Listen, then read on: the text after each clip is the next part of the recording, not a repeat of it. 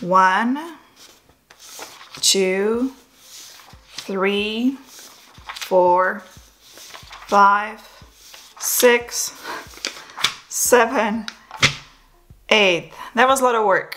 I did it. I'm not gonna do it again for a while though. Ahoy, this is Zdenka. Smartphone gimbal comparison video part 2 is here right now. In today's video, let's compare DJI Osmo 3 gimbal versus Hohem iSteady X versus Zhiyun Smooth Q2 and Zhiyun Smooth 4 versus Moza Mini S and Moza Mini MX. In this part, we will look at the gimbals apps. We will look at how compatible they are with iPhone and Android devices. And of course, at the end of the video, I'm gonna voice my opinion on the best budget gimbal when it comes to features and all that, but that's my personal pick. Of course, that will also depend on what type of phone you are using and what you're looking for in a gimbal, whether you want something which is more stable or you don't really care about the stability, but you care about all those features. And in case you missed the part 1 where I was comparing all those gimbals in terms of their hardware, I linked it below the video in the description so you can just watch it after this one. And if you are new here, welcome. My name is Zdenka. Darula. If you want to learn more in terms of smartphone filmmaking or photography and find out about the new tech, consider subscribing. The phones I'm going to be using are Apple iPhone 11 Pro and Android Samsung Galaxy S10 Plus. When it comes to Android phones, I highly suggest to check compatibility lists because not all the features might be available to all the phones. To make it more organized, I'm gonna start with Apple iPhone 11 Pro and then I'm gonna move on to Android. Now I really went through everything, I really tested everything, made a huge table sheet here. I placed the gimbals in the order from the gimbal which has the least features to the gimbal with the most advanced features, which is up to date. So for the iPhone 11 Pro, the 6th place is Hohem iSteady X. The app used is Hohem Pro. You can only shoot in automatic mode, no manual feature. You cannot change lenses if you have phone with multiple lenses. In 4K and 1080p, you can do 30 and 60 frames per second. You can also actually do that in 720p. And it doesn't have timer, beauty mode, slow motion, panorama, or live stream. It does have time lapse, which you can customize, vertical filters, face tracking, focus slider, and you can create moment stories. If you are going to use this gimbal outside of Hohem Pro app, you cannot change the gimbal's shooting modes. The shutter will work with native camera app and Pro Take. It doesn't work in Filmic Pro. 5th place is Zhiyun Smooth Q2. With Apple, you can shoot in automatic mode only. You cannot switch between the lenses. In 4K, you can do 24, 30, and 60 frames per second. In 1080p, you can do 30 and 60 frames per second. And in 720p, you can do 30. It has a timer, filters, you can do slow motion, 240 frames per second in 720p. You can lock brightness with slider. Yes, you can do 180-degree panorama, time-lapse, pan 180-degree moving time-lapse, tilting motion time-lapse, panning and tilting motion time-lapse, and POV time-lapse. It does have beauty filters, face tracking, HDR, and you can go live. It doesn't have story or moment feature, gesture control, focus slider, or control. But if you will use this gimbal in other apps, you can directly change the modes of the gimbal by pressing the button. In a native camera app, the shutter will work. Not in Filmic Pro though, it's not compatible. It is compatible with Pro Take though, and the shutter will work. When it comes to 4th and 3rd place, I was very hesitant here because I just really wasn't sure. It seems to me like both gimbals should be really sharing 4th and 3rd place. I'm gonna start with Zhiyun Smooth 4, and to be honest, that gimbal should not be really even included in this bunch of gimbals because it's a completely different level of gimbal. It's more for advanced filmmaking. So let me start with Zhiyun Smooth 4. It is for people which love complete control, advanced manual filming. App is ZY app again, but different from the previous Q2. You can film in manual mode, cannot switch lenses. In 4K, you can choose from 24, 30, and 60 frames per second. 1080p offers 30/60 and 720p offers 30 frames per second. In photo mode, you can do also multi-exposure and long exposure. Timer is there as well. Beauty cam is there, slow motion, brightness lock, 180-degree and 3x3 panorama, time-lapse and motion time-lapse, vertigo feature, filters, face tracking. You can control focus with the wheel and HDR. It doesn't have story or moment feature, gesture control or live streaming. If you use this gimbal outside of ZY app, you can change modes with buttons directly on a gimbal. In native camera app, the shutter doesn't work, but it is fully compatible with Filmic Pro and ProTake. Third place goes to DJI Osmo Mobile 3 when it comes to DJI Mimo app. Yes, you can shoot automatic and manual with Apple phone. Yes, you can switch lenses. In 4K, 1080p and 720p, you can shoot in 24, 30 and 60 frames per second. It has beauty mode, slow motion, you can lock brightness, you can do 240 degrees and 3x3 panorama, time-lapse, hyperlapse, story feature is there, gesture control and face tracking. You cannot do vertigo mode, it doesn't have filters, focus slider is not there, HDR or live streaming is not there either. If you film outside of DJI Mimo, you cannot switch gimbal modes, you can use shutter with native camera app, you cannot use shutter, it's not compatible with Filmic Pro, and yes, you can use shutter with ProTake. Second and first place are shared again because those two gimbals are using exactly the same app, which is Moza Genie app. I'm talking about gimbal Moza Mini S and Moza Mini MX. Moza Genie app has been recently released, so it has lots of new features which, for example, the DJI Mimo app doesn't have because it is already a year old. You can shoot in automatic and manual mode. Yes, you can change lenses, plus can enjoy shooting with 2 or 3 lenses at the same time. In 4K, you can do 24, 30 and 60 frames per second. In 1080p and 720p, you can do 240, 120, 60, 30 and 24 frames per second. You can take photos manually, timer is there, beauty mode and slow motion. In automatic mode, you cannot lock brightness. In manual, yes, obviously. It doesn't have panorama. Yes to time-lapse and hyperlapse, moment mode, gesture control, filters, face tracking and live streaming. No, there is no HDR or focus slider or vertigo, but you get extra stuff.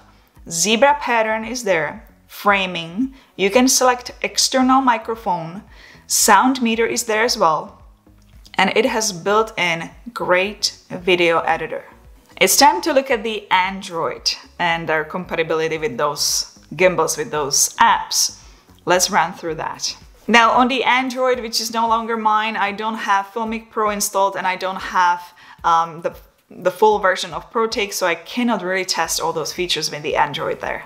DJI Osmo Mobile 3, Hohem iSteady X and Zhiyun Smooth Q2, their apps offer only automatic mode and 30 frames per second in 4K, 1080p and 720p. With Moza gimbals, you can shoot in professional mode where you can control exposure and white balance.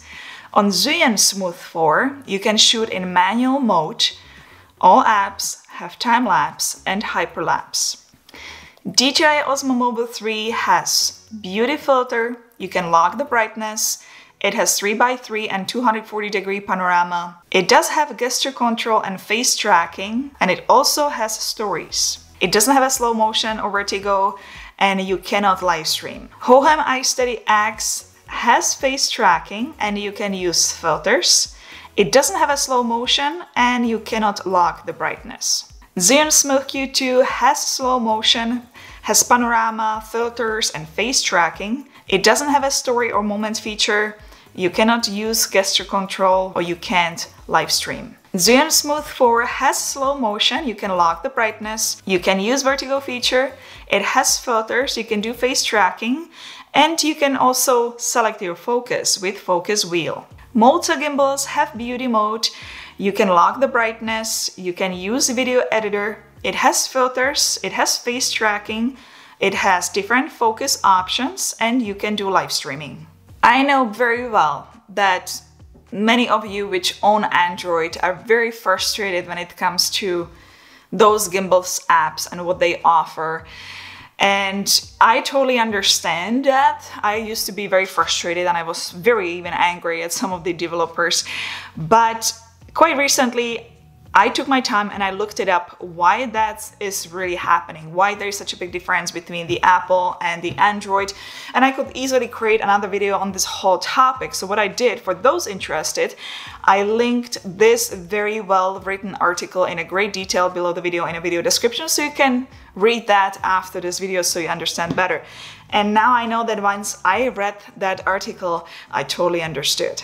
Let's look at the current pricing of those gimbals. Right now we have July, end of July 2020, from low to high. Hohem iSteady X and Moza Mini S is $69, Moza Mini MX is $89, DJI Osmo Mobile 3 and Zhiyun Smooth 4 $99, and Zhiyun Smooth Q2 costs $139. When it comes to my personal opinion, if I want to get a gimbal for Apple, let's start with the Apple iPhone 11 Pro, and I just want it for a regular filming, maybe I'm gonna attach to it extra filter. I'm not gonna attach to it extra lenses. I'm not thinking about using external microphone. I just want to use something for filming, everyday filming, maybe if I'm gonna go somewhere on a vacation, stuff like that. I'm definitely gonna go with the app Moza Genie app. It's just simply most advanced. I can do all those different speeds there. So I have a choice between Moza Mini S and Moza Mini MX. Now, if I had a phone, Apple phone with only one lens, I would get Moza Mini S. I simply like the feel. It feels very natural. I like the whole, just it feels better in the hands. But because it is hard to move the phone to the side if you have multiple lenses and a filter, I would probably, for multiple lenses, and if I want to use extra filters, I would use Moza Mini MX. It is also definitely more advanced when it comes to buttons. You can control everything with the press of a button. I'm still not sold on a tripod. That's why I'm still going back to the Moza Mini S, but absolutely, if you have multiple lenses on your phone, maybe you want to use a filter because the motors are strong, they can handle the balancing. Yes, I would get Moza Mini MX. When it comes to DJI Osmo Mobile 3, it is all-time favorite. Most of you like it. You all want me to film with this. It is a year old, and I honestly would like to see a little bit upgraded version of the app, DJI Mimo. I would like to also see maybe added 120 frames per second there. That would be fantastic. For the gimbal, I would like to see a little bit stronger motors. This time of the year, which is July, beginning of August, once a year they always come out with a new version of the gimbal. This is version number 3. This year I haven't heard anything yet if there will be a new one coming out. I checked all the rumors, I searched online, but I couldn't find anything. So I'm not really sure if they are coming with a new one. We just have to wait and see. When it comes to Hohem iSteady X, I actually really like this gimbal, to be honest. The price, $69, you can beat that. I was filming with iPhone 11 Pro and DJI Osmo Mobile 3, and I was quite disappointed that I was seeing the motor with the ultra wide angle lens. So the next day I took this one to film just to play with it, and I was so impressed with the way the motors are reacting. I could just flip it upside down every time I wanted to. There was no problem, no stutter when it comes to movement of the motors. It was doing exactly everything I wanted. I gotta say that I have to give credit to this one. I really liked it. I like to use this one. And when it comes to Zhiyun Smooth 4, like I said before, it's a whole different level of a gimbal. It's more for advanced filmmaking. I would maybe compare it to just completely different gimbal than these ones here. Let me voice my opinion on Android and all those gimbals. It is very clear that you get the most options with Moza Genie app, so either Moza Mini S or Moza Mini MX. For manual filming, Zhiyun Smooth 4 is good. If you like simple filming, then DJI Osmo Mobile 3. After that, I would say Zhiyun Smooth Q2, and lastly, Hohem iSteady X. Now, this is just my personal opinion, what I would do. Of course, it's gonna depend a lot on your needs, what kind of phone you have, what size phone you have, what features you're looking for, what features you are not looking for, if you care about stabilization, if you want something which is the most stable and all that. Hopefully those 2 videos really helped you with the decision.